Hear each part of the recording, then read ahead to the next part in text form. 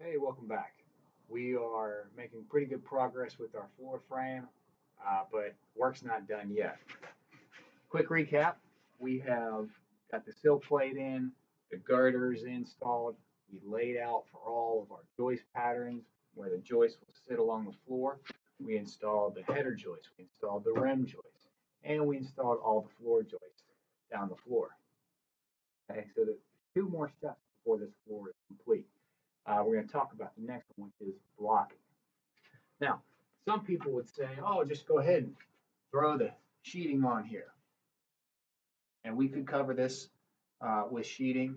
And you know what? You could walk on it, but it wouldn't be as strong as it can be. And that's something that we definitely want. You want these buildings to last a lifetime. Um, so, the whole purpose of blocking is to take this joist right here and help transfer excess load from this joist to the joist on both sides of it, all the way down there. So that's the purpose of blocking is again, or in some cases cross bridging.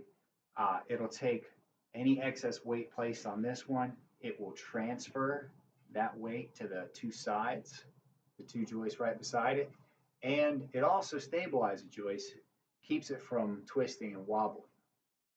So imagine this. If you're building a house 30 feet wide this way, 50 feet long that way, and you got the subfloor on, but you don't have any blocking, and then it comes time for the drywallers to bring in all the drywall. What they do is they bring in a truckload of this stuff and just stash it throughout the house. They'll put 20 or 30 sheets in the living room and dining room, kitchen, if it's all open. They'll put 15 sheets in the bedroom and whatever it's going to take to get the job done. And they just stack it up on the floor. Well, that's a lot of weight. And, or let's say you're going with tile floors or hardwood floors.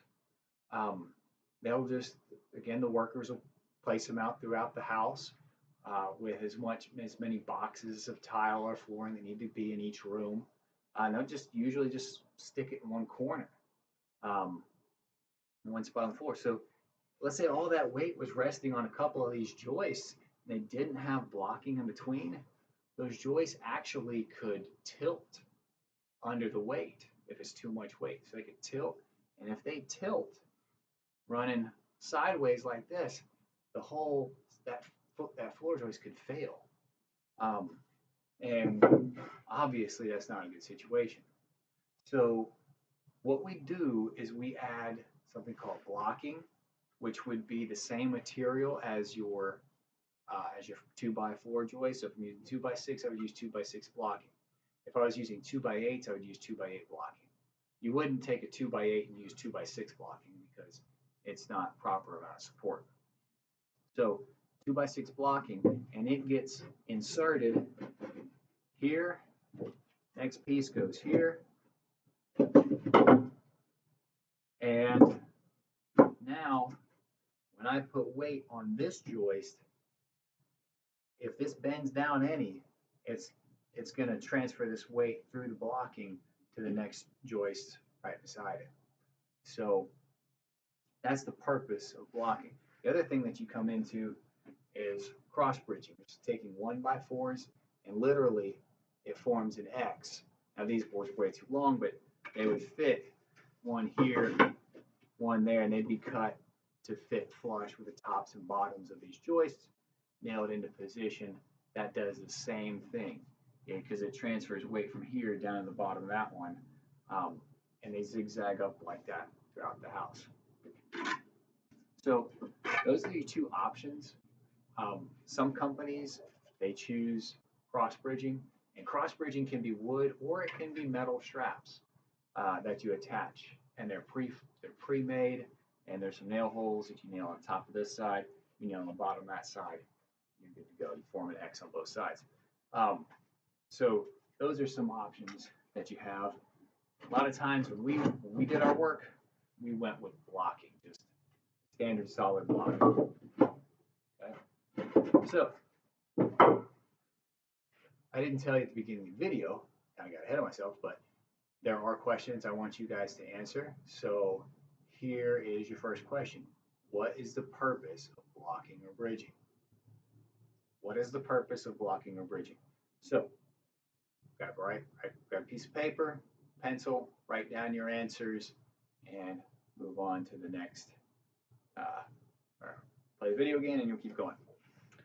So we've talked about the purpose of bridging and blocking. Now there's a couple of other things that you have to know to make sure that you have the right amount of blocking on site. Number one, most building codes will say that you can have these spaced no more than 8 feet apart going across your floor. So let's say that this was a 20-foot wide building. I couldn't just put one row of blocking down the middle, because what's 20 divided by 2? 10. And that's beyond 8 feet. So I would actually have to have 2 runs of blocking in here. So I measure over, and you can do this a couple of different ways.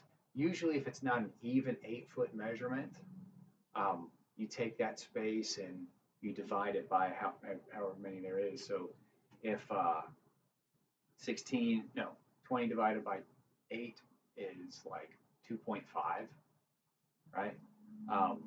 So then you figure out, okay, how many, like what's you're going to have 3 spaces in here. So it's going to be roughly 6 feet in between each one. So you do a little bit of math, you can figure out, you can evenly space them. Or you could just measure over 8 feet, put one block 8 feet from there, put your second run of blocking in, it would be like over here. And then you have about a 2-foot space. You're still meeting code because it's still, more than 8 feet away. But you've got to take that into account. And this blocking will run the entire length of the building. Okay, so every time you need one line of blocking, you need to figure out enough linear footage of lumber so that you can go from one rim joist all the way to the other rim joist. And if you need 6 rows of blocking, you need to multiply by 6. If you need 3 rows of blocking, multiply by 3. So we'll talk more about how to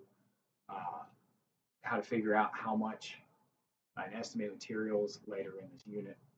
But question number 2 for you is, what's the maximum spacing you can go in between rows of blocking or cross bridging? How far apart? What's the maximum spacing between blocking and bridging? Okay, that was question number 2. All right, so now we're going to get into how to do this. All right, our structure is only 4 feet wide, but we're going to assume, and we're just going to pretend that this is a 16-foot wide structure.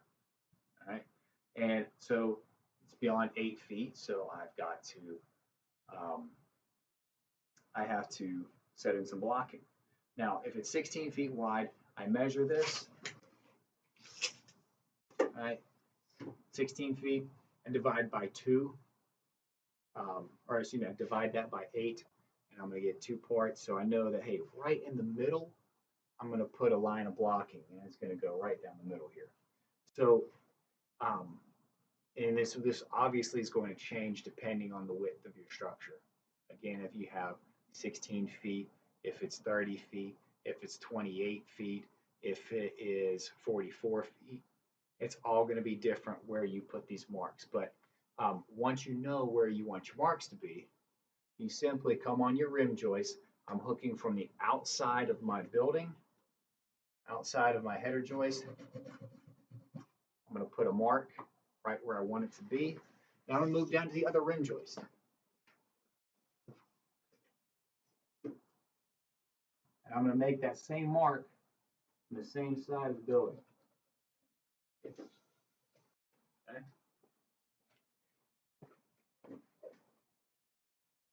Next step is I'm going to take a chalk line. A chalk line will allow me to hook my line on one rim joist stretch it out all the way across, pull it, snap it, and it's going to give me a nice straight line across each one of my joists.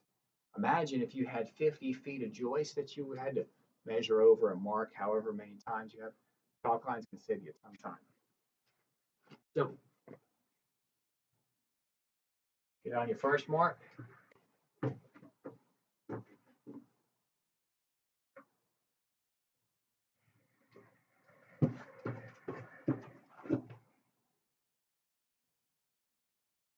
Now again, with chalk lines, you want to stretch them tight, not guitar string tight, but tight enough to where you know it's going to pop one crisp line.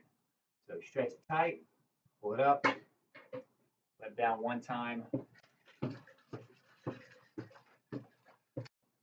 and you've got your marks here. Now you need to come in with your framing square. And on all of your marks, you square down the board because you want to make sure that your blocking doesn't go in crooked. If it goes in crooked, it's not going to look right. It's not going to act right. So get yourself lined up. You're going to mark on one side of the joist. You're going to mark on the other side of the joist as well. Okay. Even on rim joists, you need to come back and catch your rim joists. All right. This happens on every joist all the way down the structure.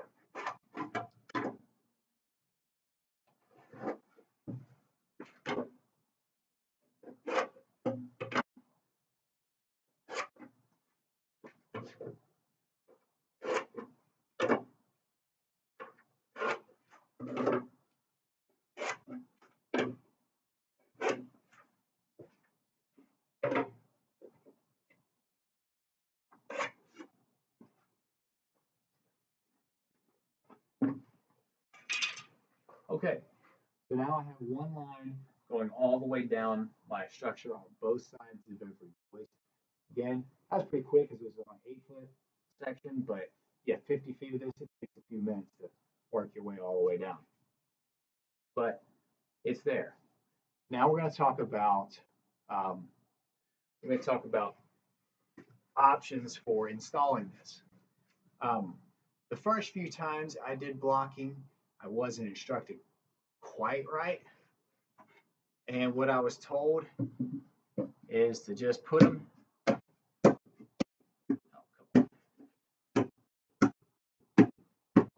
I might have to go get my hammer. Right? Put them in a straight line going down and here. So what would happen is I would end nail here, end nail there, and then I would put another one in here. I guess I ended up with my hammer. Okay, and I'd be able to end nail on this side.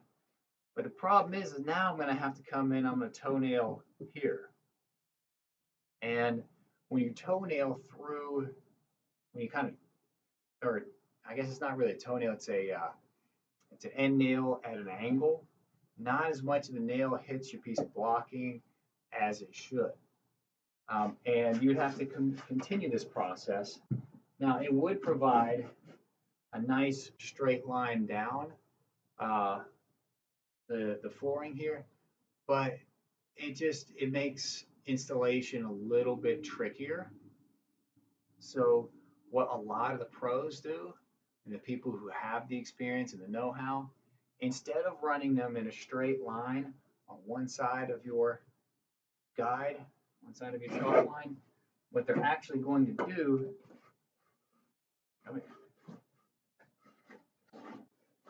is they're going to alternate. So in one bay between two joists, it's going to sit on the right side of the line. In the next bay between the next two joists, it's going to sit on the left side. And then the next bay, it's going to sit on the right side. And it's going to alternate like that down the line here. So what this is going to do, now I'll be able to cleanly drive my screws or nails straight in for this end nail. I have nothing going on at an angle, makes it nice and easy, makes it look right, and the support's there. You're not going to lose a lot of support if you're just on the opposite side of the line. In fact, you won't lose any support because it'll still be enough support there with the joist. Now, if your blocking is 3, 4, 5, maybe 6 inches apart, then there could be some lost strength. But in this case here, we're good. So what we want to do is get the chalk line down, square your lines on both sides of the board, alternate your blocks. Now I already have these cut, but when you do this, just simply measure. And as I mentioned in previous videos, measure along the top and the top of one joist, the top of the next joist. Like this here is just under 14 inches. So 13 and 15, 16, since I was able to cut all these. So all my pieces are pre-cut. And also, if you have all varying lengths, you can write those lengths on the board. That way you know exactly where they go. Write them on the side of the joist plus the piece of blocking. It's easy to match back up instead of trying to fit and figure where does this piece go, where does that piece go.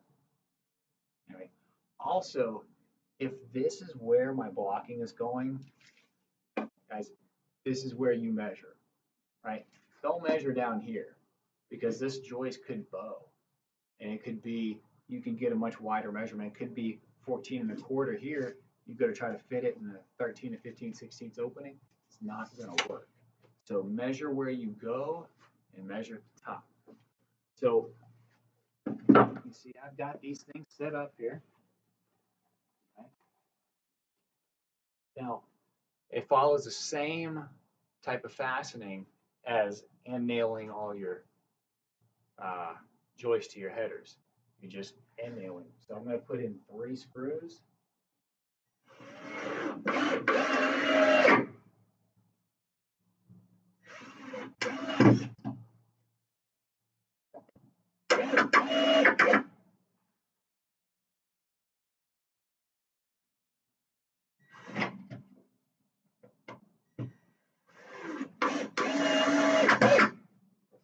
Now, one other important thing to figure out is you want to try to make sure that this blocking doesn't go higher or lower than your joist lines. If they're not flush with the tops and bottoms of your joist, go to put on subfloor over this, you're going to have a bump. Or if it sticks out below, like let's say it's open floor below, and you have ceiling, drywall ceiling on top, you're going to see a little bump in the drywall. So make sure that gets down as flush as it needs to be.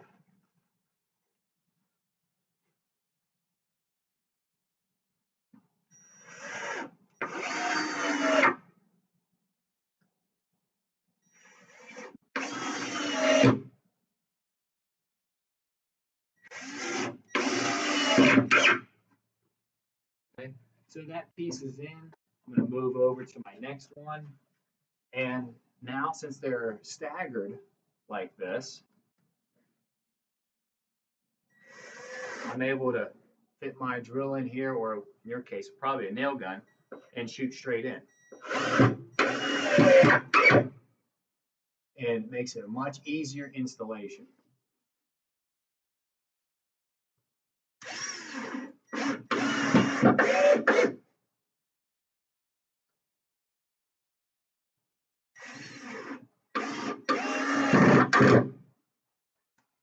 All right, I'm going to get this other side in, and then we'll kind of wrap this video up.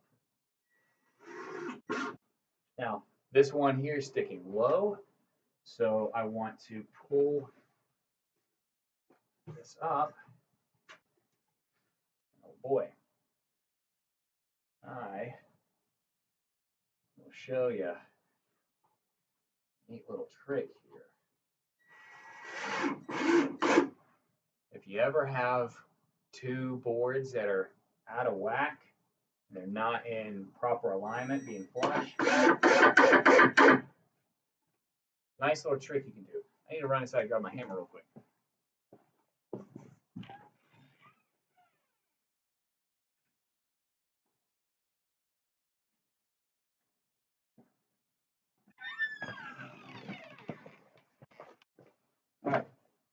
So, got my hammer, and what I did is I drove a screw down into the lower board. Now I can take my hammer and hook on that screw, place the curve of my hammerhead on the joist, and I can pull up like I'm trying to pull a nail out. What that's going to do is bring my joist up into the proper alignment so I can put my screw in there.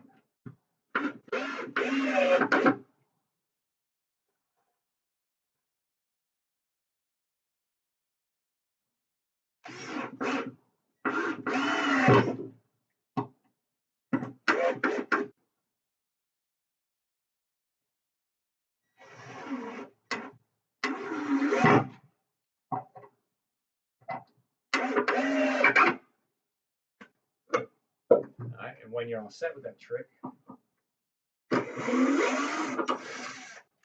pull that screw out.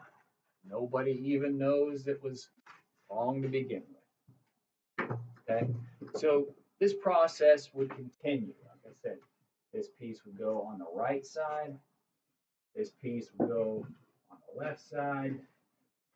This piece would go on the right side. So you can see how it alternates on all the way down. Now, it's important when you're doing like this is don't start alternating on one side and then don't like try to meet in the middle, because more often than not, you're going to run into a spot where both pieces are lined up. And again, it's not a problem, but it's not quite as ideal as having them alternate. So my third question for you is question number 3. What is the advantage of alternating the runs of each piece of blocking? Why do we do that? What's the advantage of alternating your blocking? Okay. So what I'm going to do, I'm going to wrap this video up here, and I'm going to finish this blocking. And with our next video, we're going to talk about laying out the subfloor because we're almost done. So we get done, we got one more video after this, some other tips and tricks and installation techniques for putting on your subfloor. So thank you for joining me. Write the answers to those questions down and submit that stuff on Canvas, and so I can get it graded, get it in grade books. Please stay current with the work. That way it's easier for you guys come the end of the semester. You don't have so much work to try to make up. All right. Again, thanks for watching. See you in the next video.